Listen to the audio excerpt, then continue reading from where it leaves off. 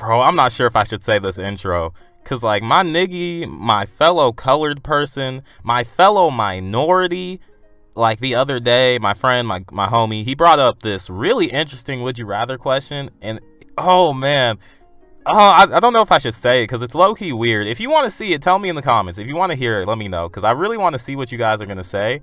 But I don't know how to feel about it. It's low-key nasty, though. It's low-key nasty. But moving on. So what's up, guys? How's everything going? And look, it's getting a bit late.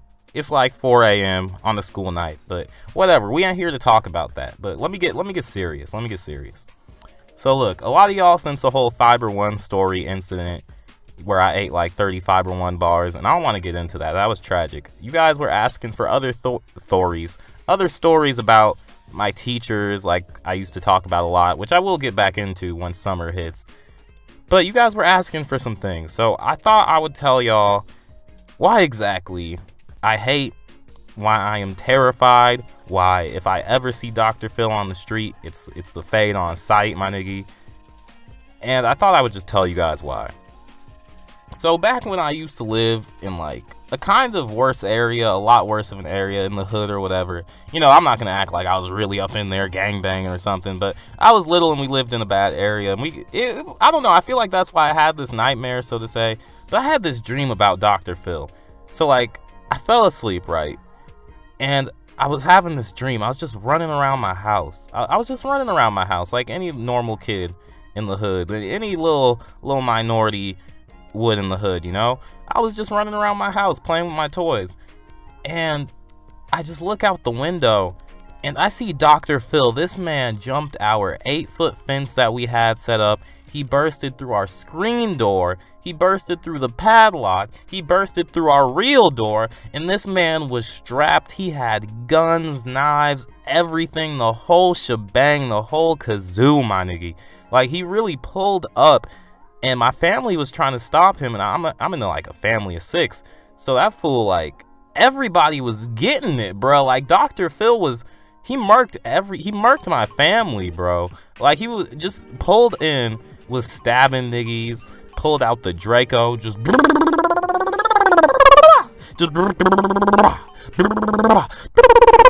like all that stuff, my nigga. Like just going in. Like I tried to step up to him, but keep in mind I'm like a little 5-6-year-old kid. That fool smacked the life out of me. Like I went flying through the wall, bro.